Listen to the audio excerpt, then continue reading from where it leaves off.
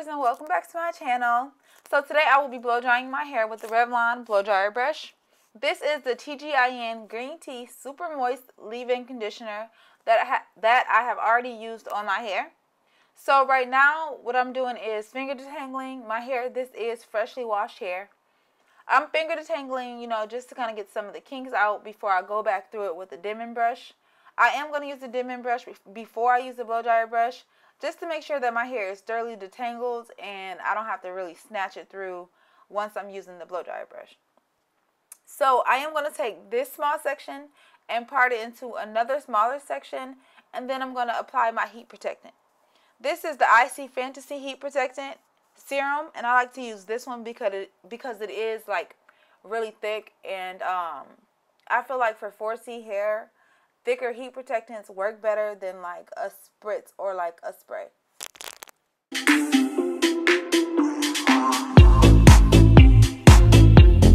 So this is the Revlon Blower Dryer Brush. It comes with 3 different temperatures on it: a cool, a low heat, and a high heat. I blow dry my hair on the low heat because the cool is kind of like an air dry, which doesn't stretch my hair. So you will see that as I blow dry my hair, I go over it several times. I put my hand on top of it just to like give it more of an enclosed stretch, I guess, just to help it blow dry better by making sure I get the ends. Now you will see I do go through my hair several times. I use this blow dryer brush on my hair about once a month, so I know that no matter how many times, well, not necessarily no matter how many times, I know that I can go over my hair several times and not get heat damage. So this is how straight my hair comes out. Now, if I had a different texture hair, this may be like super straight. But for 4C natural hair, this is actually pretty straight. So what I do after I have blow dried each section, I just twist it up and then clip it away. That way it doesn't like interfere with the other hair that I still need to blow dry.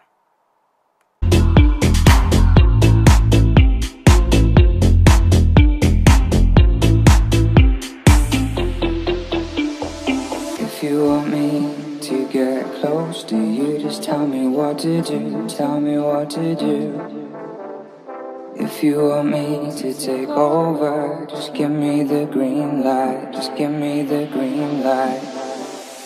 If you want me to get close to you, just tell me what to do, tell me what to do. If you want me to take over, just give me the green light, just give me a sign, just give me the green light. If you want me to get close to you, just tell me what to do, tell me what to do. If you want me to take over, just give me the green light, just give me a sign. If you want me to get close to you, just tell me what to do, tell me what to do. If you want me to take over, just give me the green light, just give me the green light.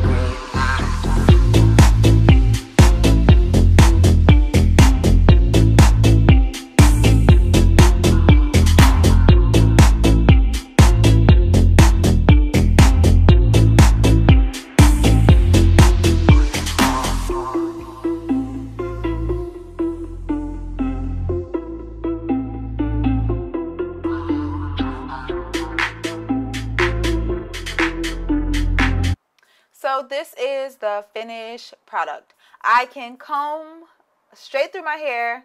Well, it's a little thick in the roots, but that's just how my hair is.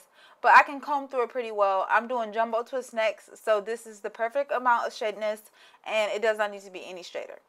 So if you do have 4C hair, I strongly recommend getting this blow dryer brush because it makes wash day so much faster if you are planning to do a protective style right after, versus having to wait for your hair to air dry or to dry in braids or dry in bantu knots or whatever it is that you have your hair like. The blow dryer brush helps really well. So that is it for this video. If you like this video, give it a thumbs up, leave a comment down below if you've used the blow dryer brush, subscribe, hit the bell. Thanks for watching.